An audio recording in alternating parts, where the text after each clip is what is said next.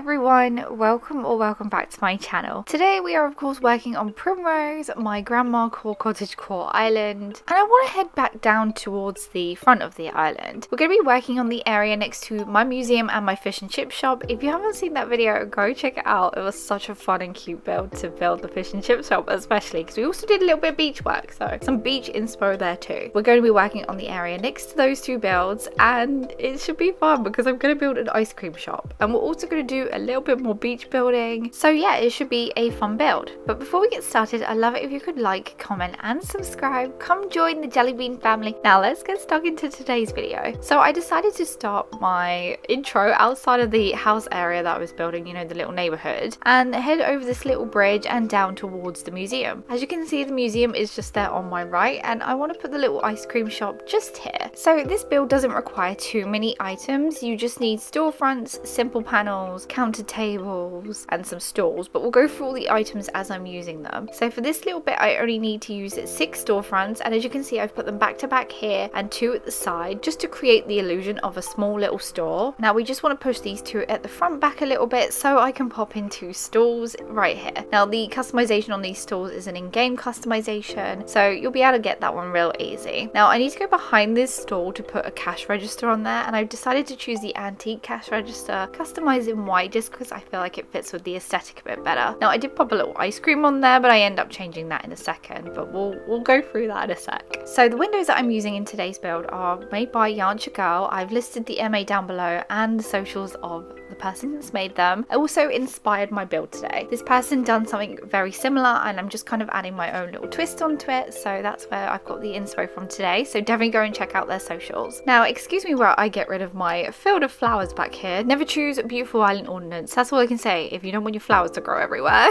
Now back to the build. As you can see, I've used 4 white simple panels, 2 that are windows and 2 that are menu boards, and then I'm replacing that ice cream on the store with a portable record player. I just think it looks so much better and it adds some music to this area. Then in front of that I've used a white wooden counter, and then next to those either side I've used the wooden partition customized in white. To add a bit more greenery around here, I decided to use the round topiaries. I think they look super pretty either side of the shop. And then now we're just going to place some more little decorative bits around. We have the retro ice cream case, we got a menu chalkboard there, got some cute little table and chairs to pop down, and we got this lovely vertical banner that I've popped up. On the tables I'm just going to be putting down some ice cream on there to make it look like people ordered an ice cream and they can sit down there and enjoy it by the beach. And then we're going to be working on the area next to the ice cream shop, also on the beach next to the ice cream shop and behind the ice cream shop today, so it's not just this little section that we're working on. Also I'm just going to quickly do behind the museum. I'm not going to put too much behind here. I want to keep it relatively natural, so I'm just going to be using bushes, flowers and trees because you're not really going to go behind here, to be honest, so I don't really need to decorate it too much, but I don't want to leave it plain, so that's why I'm going to be doing this. You can tell whereabouts we are on the map because there's that little bridge we crossed over at the beginning, and also the little neighborhood behind there. We are not far from finishing Primrose, and that's so excited. I can't wait to have a final DA. Still a few more weeks to go, I feel. I'm just excited to have it done and see it all finished. Let's actually start working on the beach now though. I've popped down some log stakes I've customized in white, and apparently we were carrying around some leaf piles as well, so we've placed them around the ice cream area. But back to the beach, I'm popping down some wheat field just because I really like how they look on the beaches. They make it feel really natural, and I'm going for a very natural vibe on my beaches. I don't want to over decorate them too much. Adding some of the rock items can also make it feel very natural, so that's what I'm doing along here. We've got the tall garden rock and then just the normal garden rock, and I just really like how they look on the sand. And then I thought I'd place a cute little beach towel down. This is one of the in-game customizations on top of it, and we've decided to give this person a little radio and an ice cream since they are near the ice cream store, so they'd probably grab an ice cream and sit on the beach on their towel. And then going around just placing these little stone codes on the beach. I just think they add a little bit more to the sand, make it look a less plain but also make it still feel natural. And then as you know from my previous beach build, I like to put the flowers that are not grown yet on the beach just because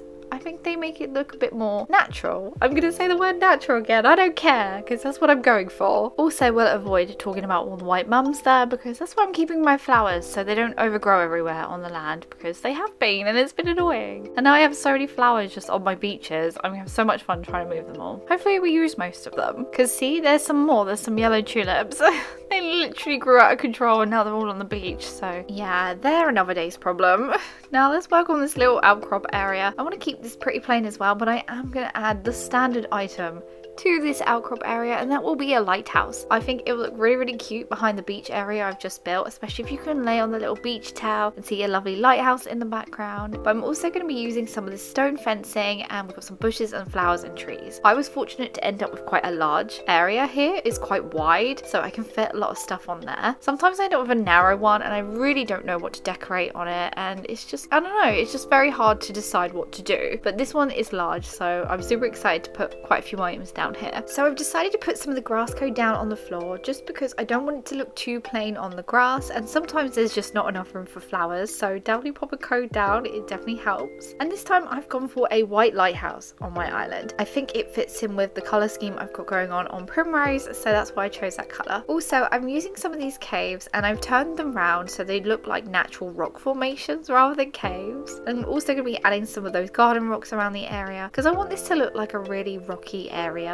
that's, you know, got the lighthouse on. I don't know why, it's just what I decided to go for, and I think it turns out really nice and I'm super happy with it. Of course, I've added some bushes, leaf piles, a wheat field item and some flowers around the area to also make it look a little bit more natural, and overall I'm super happy with how it's turned out. Right, so now let's get to work on the area behind the ice cream shop. There's that little bridge we crossed over at the beginning of the video, and I just want to make a little pathway leading towards the lighthouse section. Also, it leads towards the beach area kind of, so that's why I wanted to do that. Now the house in the background that you can see is actually Eunice's house. I do need to customize that house to make it look a bit more fitting with the aesthetic. I don't really want it in black. I think it want it more of like a cream color. I feel like that would go with the rest of the colors I'm using on my island a bit better. And little Bones was just running around. Did you see him? He's so cute. All my villagers, I absolutely love them, by the way. Love, love, love them. Can't wait to decorate their houses. And then we're just going to make this area look as natural as possible. So we're going to be using some trees. We got stone fencing. We got the log fencing here. Some flowers. I'm probably going to put some weeds down and bushes, of course, and no doubt probably leaf piles. I will probably in a future video carry on the dirt path between those two trees that I put down towards the houses area. But I haven't worked on that neighborhood yet, so I want to do the neighborhood and then join it together so I know what sort of space I've got and how I want it to look. Sweet little Molly has joined us, and you can see her little head just over the top of the little stone fence. She's another cute, adorable villager that I'm obsessed with. I actually built her a cute little cottagecore home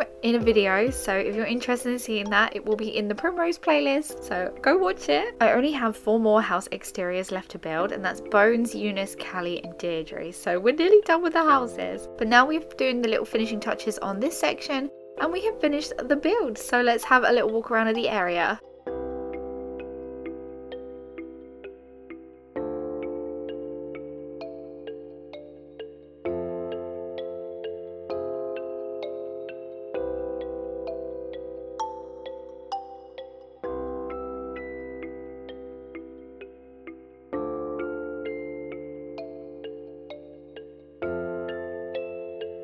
So that's the finished build, everyone. I had so much fun as usual building this area today. The ice cream shop, the beach and the lighthouse, they were so adorable. I think my favorite has to be the lighthouse area though. I just really love how those caves look next to the lighthouse. So yeah, that's my favorite pick today. Now if you enjoyed this video, please be sure to give it a big thumbs up for me. Also comment down below, even if it's just hello. Don't forget to subscribe if you haven't already. Come join the Jellybean family. I hope you have a lovely day wherever you are in the world, my friends, and I'll see you in my next video. Goodbye!